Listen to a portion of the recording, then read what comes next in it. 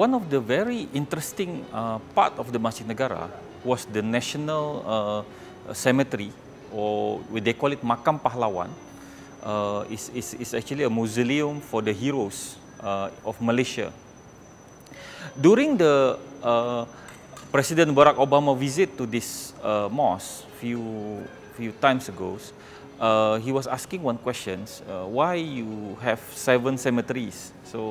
So actually, this mosque provides 7 cemeteries, representing the. In Islam we have 7 layers of the skies, at the same time 7 layers of the earth. So it's a very interesting features.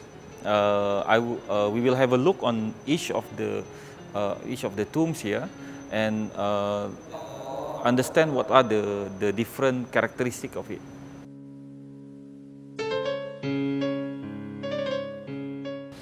This folded plate roof is a great solution to cover the large span of main prayer hall without columns. Let's go and see what's inside.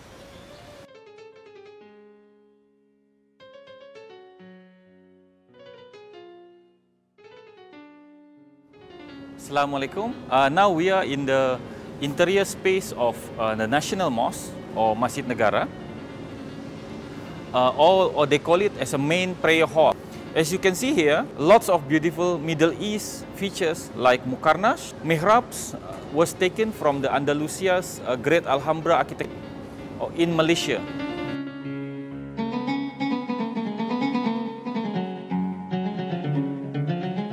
"15,000 people can pray in this mosque together. Isn't that a huge number? To this date, Masjid Negara continues to stand proud at the heart of Kuala Lumpur, a piece of history among the city, sleek and modern structure. Hope you enjoy our adventure. Assalamualaikum warahmatullahi wabarakatuh.